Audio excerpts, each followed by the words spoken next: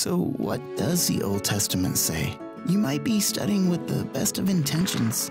You're ready to dive right in, but soon you're drowning in ceremonial rules and endless genealogies. The truth is, from the beginning, God has been telling one great big story, and we are living in our own chapter right now. The Old Testament is the foundation of our story of faith. It provides the context for everything that comes after it. Journey with us as we uncover this singular phenomenal story and shed light on passages that deepen our understanding. This is a story that only God is big enough to tell. A story that is without doubt epic. So here it is. Jesus lived perfectly, died sacrificially, and was raised victoriously. That is the gospel. That's the good news, because the truth is, you're not good enough. You know it, and God knows it. See, he set this standard that he knew none of us could reach. He knew that when he created us, he would have to come save us because we would mess it up and never be able to get back on track fully. And so he knew to say, let there be light, and to create us in his image would require him, out of his love for us, to send his son, the only one who could meet that perfect standard required for residency in heaven. And he still created us. That's how much he loved us. That is the story of the entire Bible. God on a mission to save us out of our mess. His name is Jesus. And so in Epic, what we're doing is we're discovering the story, because when you discover the story of creation, it makes sense of your story. And some of us have been confused about what's going on in our lives. And secondly, when you understand the story, you can actually understand the little stories in Scripture because they fit as part of this massive epic tale of God saving us from our mess. What happens here is really important. Like, we gather every week, and for about an hour, we focus and we ask God to speak to us and be very real to us and draw us to himself. But that's like an hour. And you have another 111 per week waking hours. So what happens between the worship services becomes really important in your spiritual development. So in Epic, what we're doing is we're coming alongside you and helping you hear from God out of his word. Because a lot of times people read their Bible and they're like, oh, this Old Testament stuff is weird. I'm going to skip ahead to the New Testament. We don't want you to do that, because there is a beautiful message from God for you in the Old Testament. So we've invited you to be here every weekend, to get in a small group where you can have a group praying for you, encouraging you, helping you. We're even sending you an email every day if you've accepted our email list, kind of thing, so we can teach you the story. And then we kicked off this whole thing with OT Live. So we did that already. We've got another one coming up. And the cool thing is, once you register once, like you're registered for keeps, you can come as many times as you want. The emails are for free. You can bring your kid for free. In step one, you get to come for free. All of that. We're trying to give you tools whereby you can hear from God and he change your life. And I've been so proud of you. Hundreds of you are following along with email and learning the hand sign so you can tell the story of God. You guys are even following along well enough that I received multiple emails that day 11 had a mistake in it. Yes, you're paying attention, and yes, I messed up. So we took care of that one. Man, I'm just really proud of you. And if you're new with this, let me catch you up just a little bit where we're at in the story. Let me give you the first 10, which actually is 25% of the entire story found in the Old Testament. So follow along, and then I'm going to let you do it with me. So here's the story. So creation, God created in 6 dramatic events, speaking creation into existence. We were day 6. Adam and Eve fell, having disobeyed God, and the world is still impacted by that. Mankind continued on that path, and God sent the flood to judge our sin. Then even after the flood, we were not obedient, and so he spread us out by creating nations. The story gets personal when he called Abraham and said of him, I'm going to make your descendants like the stars of the sky. You want to be able to count them. And then there will be the one who brings salvation to all people. It started with little Isaac as the fulfillment of that promise. Jacob as the grandson who wrestled with God and was renamed Israel. Joseph as one of the 12 sons that would bring Israel to Egypt and thereby save them from starvation. But they would then become feared foreigners, and God would raise up Moses to set his people free. And here's our passage for today. They would paint the blood over their doors that God would pass over. All right, it's your turn to do it with me. Everybody stand. And as you stand, look at your neighbor and say, I love crowd participation. I almost believed you. Almost believed you. All right, we're going to go slow the first time, then we'll do it one time for fun. Okay, so first one's creation. So here we go. Creation, fall, flood, nations. Abraham, Isaac, Jacob, Joseph, Moses, Passover. Very good. You guys are doing awesome. Okay, one more time together. So here we go. Creation, fall, flood, nations, Abraham, Isaac, Jacob, Joseph, Moses, Passover. Okay, leave your hand right there. Turn around and give somebody a high five. You did it. Woo! Very good. You can sit down. All right, we're having some fun today. We're putting the pieces together. And if you have your Bible or your Bible app, we're headed to Exodus chapter 12. Exodus chapter 12. So let's catch up real quick. Since we left the story last week, remember we talked about the fall. Adam and Eve blew it, brought sin to us. We would have done the same thing. We are vulnerable to sin. God then spoke to Abraham and said, hey, Abraham, through you, I'm going to bless all people. Gave him the promised son, Isaac, Jacob, and then Joseph. Joseph was the one that God positioned in Egypt to save his people because a famine hit. And it was because of Joseph that he was able to bring all of his family to Egypt as favored guests. But over time, generation, the new Pharaoh was scared. They became feared foreigners. He enslaved them, abused them, tried to slow them down. And God's people cried out for help. God, help us. God, help us. We're in a mess. We're slaves. This is awful. And God heard their prayer by calling a man named Moses to go to Pharaoh and say, let my people go. We might guess Pharaoh wasn't a fan of that message. He's like, man, why would I give up my workforce? Like, this is working out really good for me. And so then God began to send some plagues on to Egypt. And these plagues, they were awful.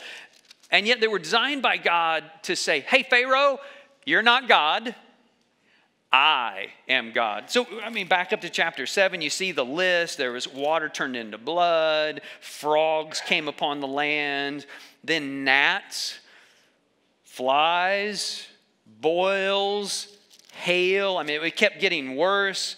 Locusts eating up all their crops. Darkness, they could not see anyone. And what you see as these plagues are unfolding is that Pharaoh would say, oh yeah, and then he would renege. Oh yeah, and then renege. And then as you come to like 8 and 9, you see this hardness in Pharaoh's heart. Like he's just like, no way am I going to let those people go. Which brings us to the 10th and final plague. So here's number 10, as God describes through Moses what he was going to do in the land of Egypt to declare that he was the one true God, and it was going to be harsh. Verse 12 of chapter 12. I will pass through the land of Egypt that night, and I will strike all the firstborn in the land of Egypt, both man and beast. And on all the gods of Egypt I will execute judgments. I am the Lord. Plague number 10 was simply that God was going to come through Egypt and death was going to hit the firstborn child, firstborn animal, every home. Dramatic. But then, did you notice the second part of that verse? Like, look at this highlight. And on all the gods of Egypt I will execute judgments. I am the Lord. Like, there's something spiritual happening.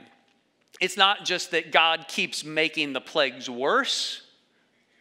This one is spiritual. This one is a climax of epic proportions.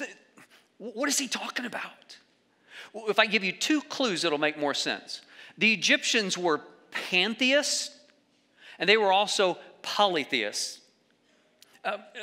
Pantheism means that you think creation is an extension of the divine.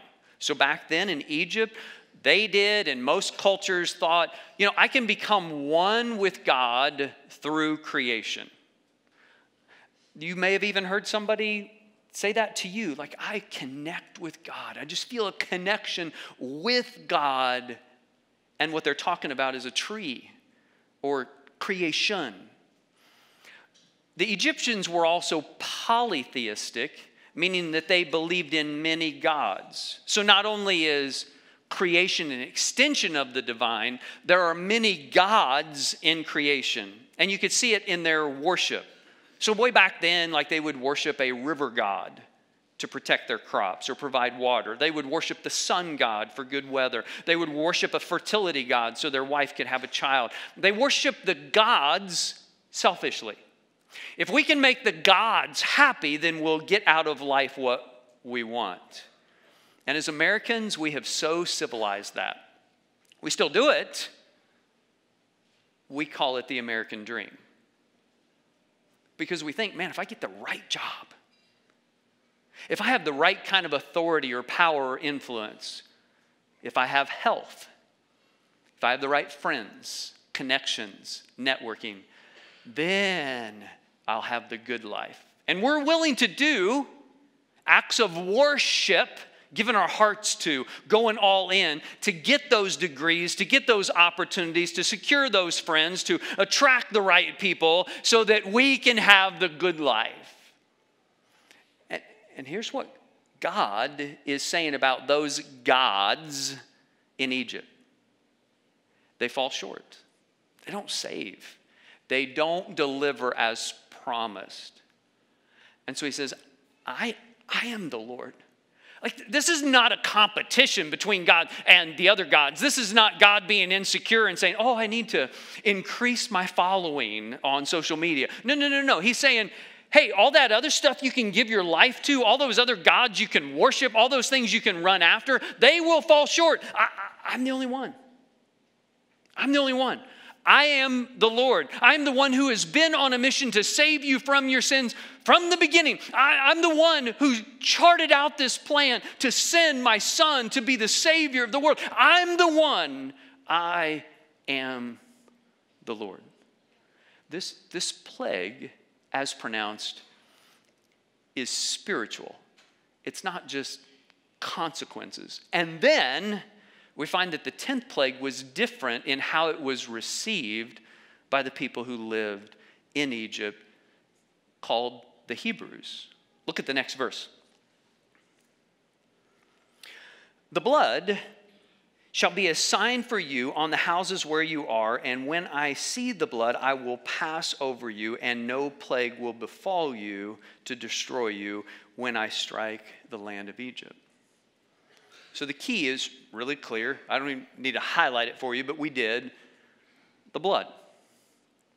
So just like we've been talking about in this series, everything in the Old Testament points to Jesus and moves the story forward to Jesus. From the beginning, God required blood as a payment, a covering for our sins.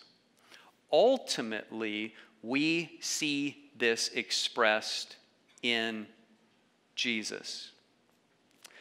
So this morning, as we talk about Passover. And what all that means, we're actually going to give you an opportunity to take communion.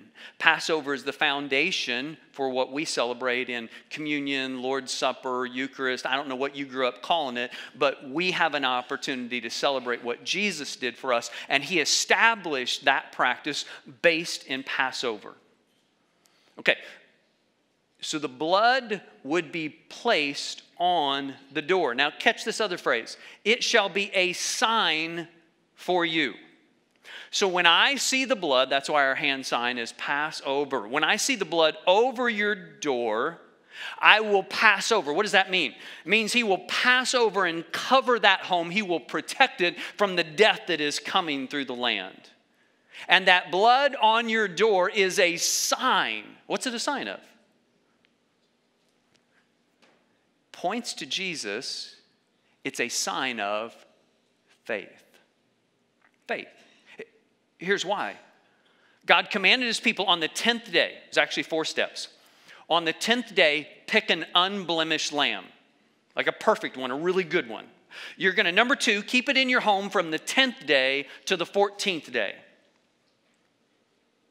And then on the 14th day, you're going to slaughter that lamb. You're actually going to drain the blood from its body. That lamb is going to die for your family. Number 4, you're going to paint that blood on the door, and you're going to eat that lamb in celebration of God's salvation to you.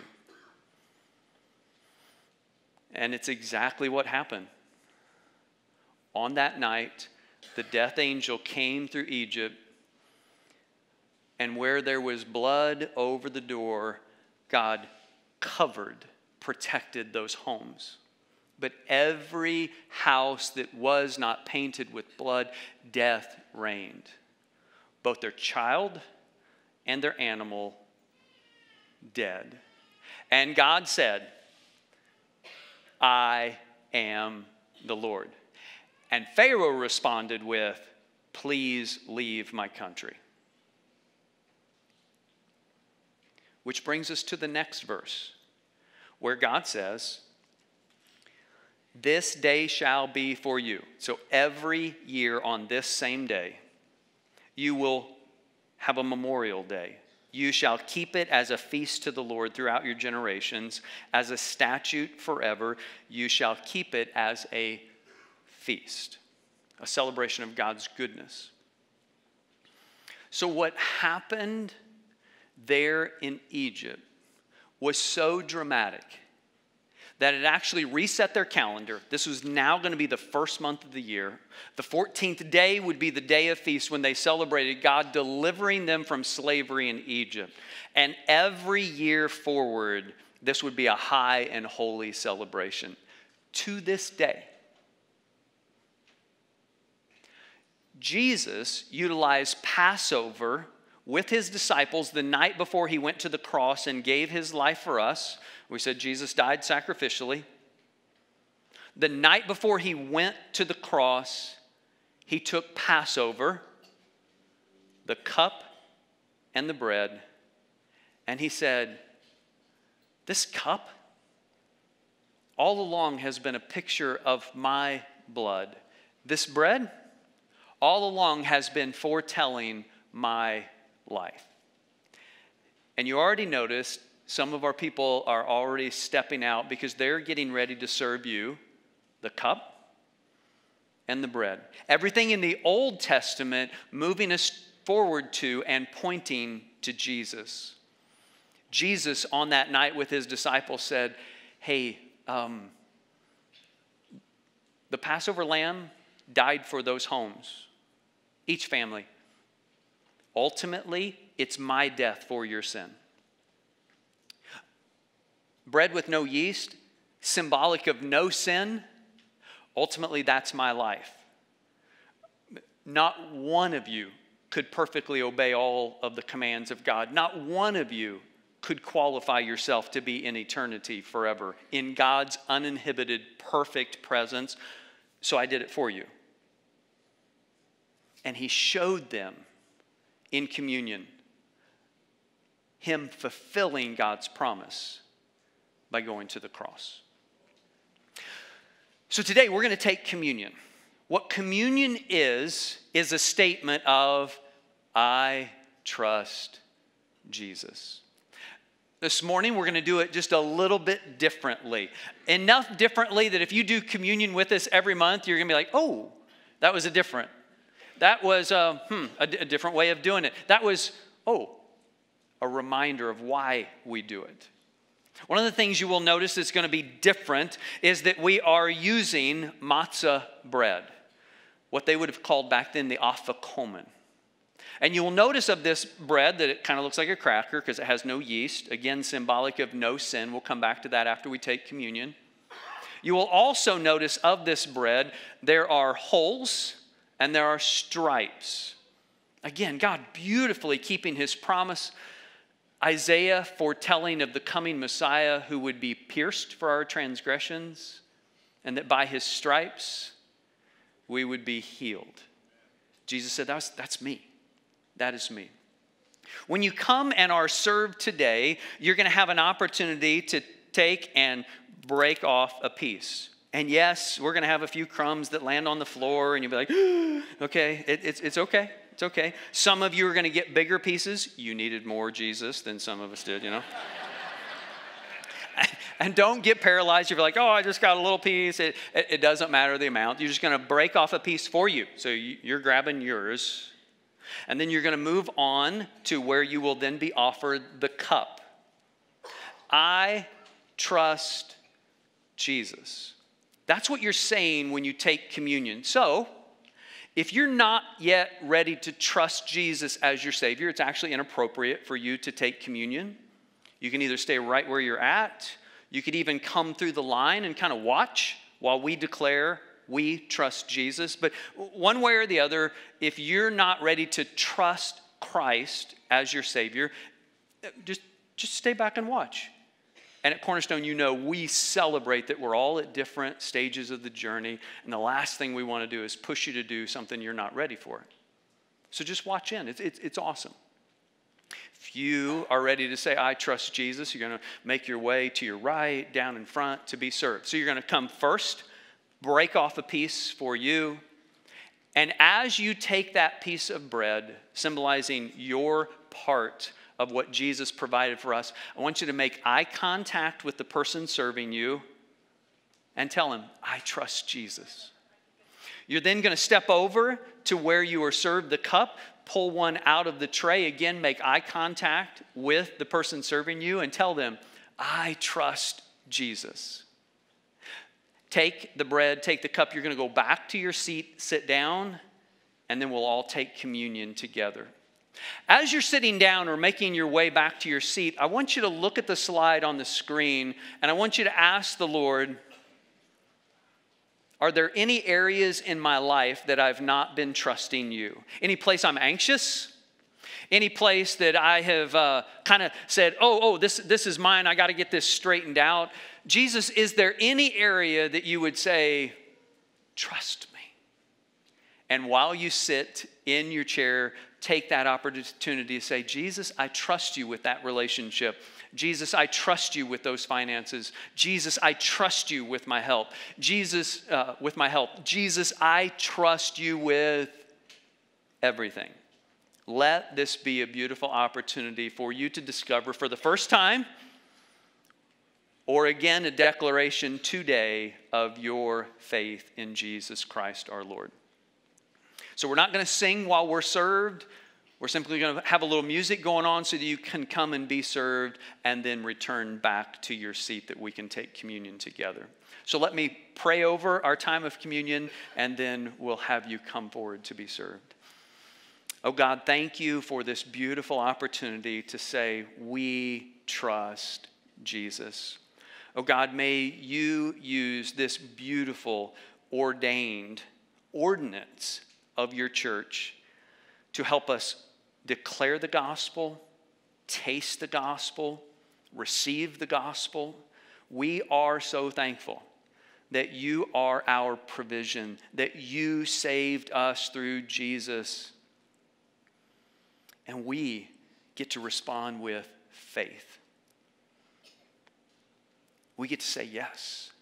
God, thank you for what you are stirring in us, in our hearts and our spirits right now. Thank you, oh God, for the hope that we have in Jesus. It is in his name that we pray. Amen. A special thanks to our servers this weekend, going above and beyond, that we could celebrate communion in just a little bit different a way, but one that caused a lot of logistics to make possible for you.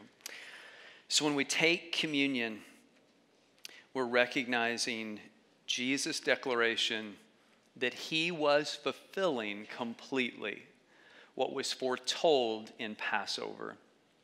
In taking of communion, we are making a dramatic declaration. I trust Jesus, that he lived perfectly for me, that he died sacrificially for me, that he's inviting me to experience life through him. So as we prepare to take communion, go ahead and repeat the good confession after me, that we might boldly declare together in unison as a church. Repeat after me, please. I believe Jesus is the Christ, Son of the living God, my Lord and my Savior. Because you have declared, I trust Jesus, because you have declared your faith together, it is with much joy that I invite you to hear the words of Jesus that he said to his disciples, and today are also for you. He said to them, this is my body given for you. Take and eat.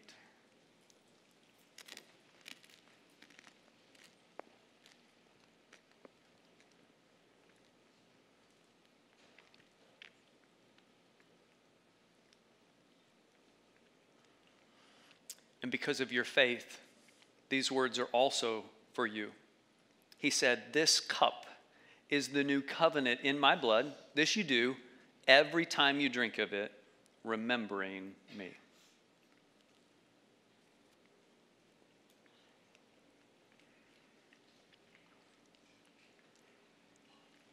Thanks be to God. When we gather to worship in communion, we taste the gospel. When we gather to worship, we taste the presence of God. But experiencing the presence of God, even worship, is not something that is to just happen here. The gospel is to impact our life every day of our lives. Let me tell you a quick little story about our 8-year-old Trinae. Here's a little picture of her. That's what I think, yeah. So some time ago, Trinae, like most kids, had some bad dreams. And she said, hey, Daddy, would you pray for me? And so it became a special tradition for us. And she would say, hey, Daddy, are you ready to pray over me? And so I would pray, and I would ask God to protect her and keep her mind clear, that she would have a good night's sleep. And it became just something really special between us. And then along the way, I realized, oh, wait a minute. Like, she's putting her hope in my faith, that I would pray a faith-filled prayer and God would answer my prayer to protect her. And so just about a week ago, as a dad, I realized, oh, I need to pass the baton of faith to my daughter. And so I said, hey, Trinae, I'm still going to pray for you. That's what dads get to do for their little girls. But when you have a dream, this is an opportunity for you to trust Jesus. So I taught her a simple little prayer. It's not directly out of Scripture, just a simple little 8-year-old kind of prayer. And just to give you a little context, Trinae has not yet fully professed faith in Jesus. She's super close, so she's not been baptized. She's not prayed and received Christ as Savior, but man, is she super close. And so I said, hey, Trinae, when you have one of those dreams, here's what I want you to pray.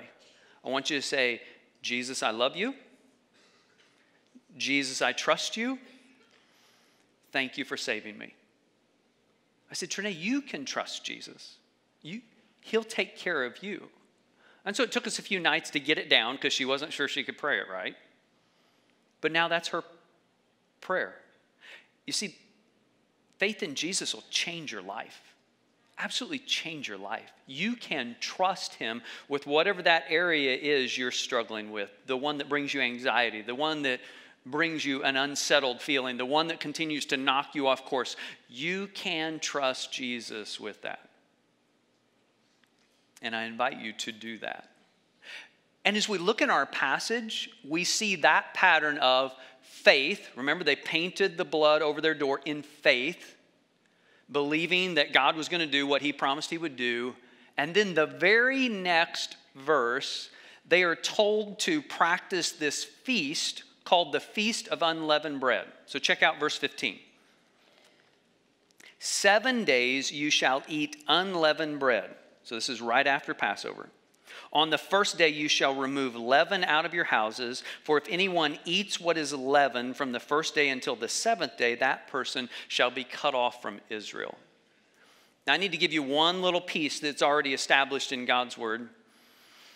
Leaven represents sin. And so by removing the leaven, what God's people were saying is, hey, we care about sin in our lives. We want to get it out. Now, the order is really important to understand. Feast of Passover, God's provision for our salvation. Next day, Feast of Unleavened Bread. Get the sin out of your life. And the verse is really strong. Like if you don't care about the yeast in your home, like if you can do Passover and then not passionately look around your house and get rid of the yeast symbolic of sin in your family's life, you're to be removed from the people of God because you're not living as a person of God. I mean, really firm. And man, do we need to hear that message. I remember the first time I heard the message. I usually tell the story in step one. I was a child raised in church, and I came to faith in Jesus at a very early age. But along the way, God confronted me with how I was living Jesus as my Savior, but not Jesus as my Lord. I said, Jesus saved me, but then I was continuing to live like a punk teenager and continuing on that course of just doing what I wanted to do. And I remember the night, and it was dramatic when God revealed to me that I was separating the two. The gospel is really clear. There is nothing you can do. There is no path forward for you to straighten up your life and to earn a ticket to heaven. You can't do it. We all fall short. Having received the gospel, having received the righteousness of Christ, we are thereby free from sin. Now, we're going to struggle with them. I'll talk about that in just a second. But you are free from sin. You are free from the condemnation that you deserve because of your sin, and you are free from the bondage you once had from sin. You couldn't break loose. To continue to sin like you used to is unthinkable, unacceptable, unconscionable. As you see in James chapter 2, faith without works is dead, useless. Faith in Jesus changes your life. To act like it doesn't is to separate ourselves from the gospel. That's why in the New Testament, Jesus would say, hey, when somebody sins against you and you go to them and you do the 4 steps, if that person still doesn't care, they are unrepentant. If they're like, I don't even care how I sinned against you, treat them as an unbeliever. Doesn't mean you hate them, doesn't mean you hurt them or anything like that. Just recognize they're not living as children of God. In 1 Corinthians 5, Paul would say to the church in Corinth, hey, turn that guy over to Satan. Because to do what he's doing, he's proving that he's not living as a child of God. Turn him over with the hope that God will bring him back. We cannot continue to follow a path of sin after experiencing salvation through Jesus. So, adding to I trust Jesus, we must also add I follow Jesus. So where for you is your life not lining up with Jesus? What area of your life would you say, man, that's no good? My mouth, man, my eyes, I still view. My temper, gossip, coveting, my desire. Like, which of those in your journey of following Jesus is not lining up? And have you allowed yourself to slip into that attitude of, it's my only vice. It's just a white lie. Everybody else is doing it. To say, Jesus, you are my Savior, is also to declare, Jesus, you are my Lord. Oh God, show me. Show me the ways in which I'm not yet fully following Jesus. I want to pursue you this week. For some of you, you may know immediately what that area is. Ask him for help. Holy Spirit, bring the conviction back because I don't want to keep going down that path. Holy Spirit, help me because I keep sliding off. God, give me that small group. Give me those friends who can encourage me. Give me that accountability partner who will ask me because I don't want to settle anymore because I follow Jesus. And there's going to be ups and downs. Believe me, I have them. But the journey is, as I love saying, up and to the right. Don't allow yourself the freedom of saying, because to accept the forgiveness of Jesus is also to accept the lordship of Jesus, whereby we say, Jesus, I not only trust that you provided forgiveness for my sins, I also trust that your way is best. I'm following you. God, help me as I seek to follow you today. That is how we get to respond now and in the remainder of this week. Let me pray for us today.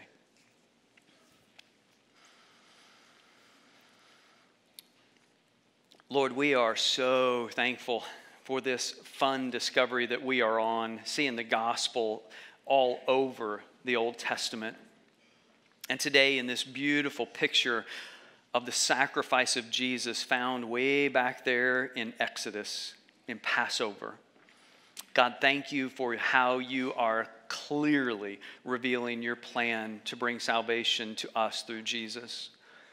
Lord, may we be convicted by all those passages that we've skipped over in the past that show your law and call your people to live differently because they were your people.